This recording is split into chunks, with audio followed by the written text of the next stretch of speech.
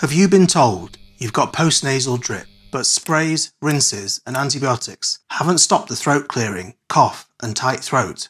What if the real problem isn't mucus at all? It's your vocal cords, reflex closing to protect you. It's called vocal cord dysfunction or inducible laryngeal obstruction. I'm Duncan, a GP in the UK with a passion for holistic health. In a few minutes, you'll learn 1. How post-nasal drip irritates the larynx and primes this reflex. 2. What vocal cord dysfunction actually feels like. And 3. Speech and language therapy techniques that can calm it. Here's a simplified way to understand it. Irritants such as mucus from rhinitis or sinusitis, acid reflux, cold air, pollution or strong smells can inflame your larynx, aka your voice box. Your larynx is the gatekeeper of your airways. If it senses risk, it can reflex close to stop anything getting into your lungs. Imagine inhaling an object up your nose that managed to get past your sneeze reflex. Sensors in your nose detect the object, trigger the reflex, and snap your vocal cords shut to stop the object getting into your lungs. In some people, this reflex gets oversensitive and fires too easily, particularly in people with chronic sinus problems, reflux, asthma, allergies, ADHD, or if you're under stress. Not necessarily all at the same time. Constant throat clearing and coughing then injures the delicate skin in your airways, which makes the nerves even jumpier. This becomes a vicious circle. So treating the mucus of post-nasal drip alone often fails, as the laryngeal reflex is the real driver of most of the disabling symptoms. During an episode, the vocal cords narrow as you try to breathe in when they should be open. You may feel a tight throat, a choking sensation, a noisy in-breath or stridor like and that scary can't get air in feeling. Attacks can be abrupt and often don't respond to inhalers, but it's still often misdiagnosed as asthma. Common triggers include talking, laughing, exercise, cold air, perfumes and cleaners, reflux flares, and yes, mucus irritation from post-nasal drip. An important note, asthma and vocal cord dysfunction commonly coexist, but asthma is mainly an exhale problem with wheeze coming from the chest.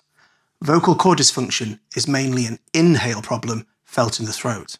Another important note, always work with your own healthcare provider to rule out serious causes of any airway symptoms. The good news is, speech therapy style breathing and relaxation are highly effective. Practice the following techniques daily so you get confident and use them as a rescue during flares. Number 1. Sniff-In Long-Out. Do 2 or 3 quick nasal sniffs to pop the cords open, then a long, gentle exhale through pursed lips for 6 to 8 seconds to create back pressure in your airways. Repeat 5 to 10 times, like this.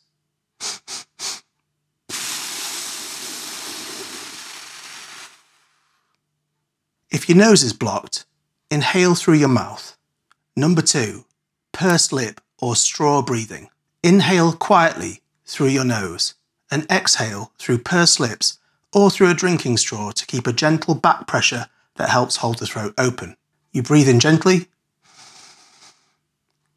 and then get that helpful drinking straw that you always keep with you. Or again, use pursed lips. Number 3, yawn-sigh reset. Make a silent yawn shape with your jaw loose and tongue up, then an easy sigh out. Repeat 3 to 5 times to drop laryngeal tension. Practice the technique you prefer daily to ensure you get confident doing it. Then use it for at least 2 minutes during attacks to ease your symptoms. I personally find the Sniff-In Long-Out technique the best. Do these for around 5 minutes, 2 or 3 times a day if you can. Diaphragmatic or belly breathing, with one hand on your chest and one on your belly. Inhale quietly through your nose so you feel your belly rising. And then a slow, relaxed, pursed lip exhale. Aim for 4 to 6 breaths per minute. Keep hydrated to avoid dry mucous membranes in your airways. Avoid habitual throat clearing. Swap to silent swallows or small sips of water. If you do have some phlegm in your throat, gently pressing on the side of your windpipe and coughing can create a quick jet of air to clear the phlegm quickly rather than repeated coughing, like this. Tackle co-drivers such as nasal inflammation with saline sinus rinses, probiotics and diet, as seen in my chronic sinus problems videos, which I'll link in the description.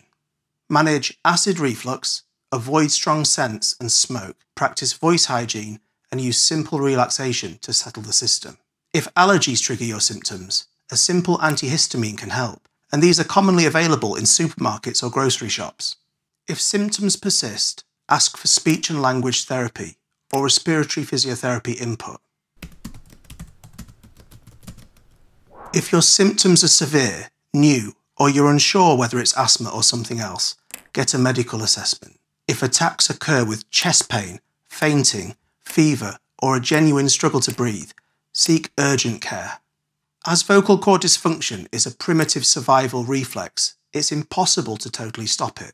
That would be like trying to completely stop yourself from sneezing ever again.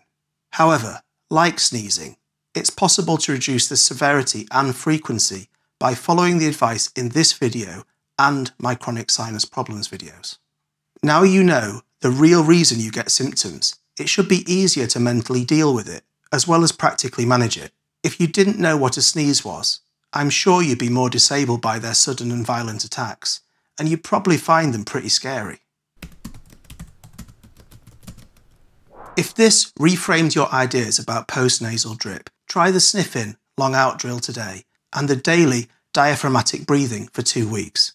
If you found this helpful, would you consider pressing the like button and subscribing to my channel? It really does help the channel and allow me to create more content to help you reach optimal health and well-being. And tell me in the comments which exercise works best for you. Personal stories are some of the best sources of information and it can help your fellow viewers.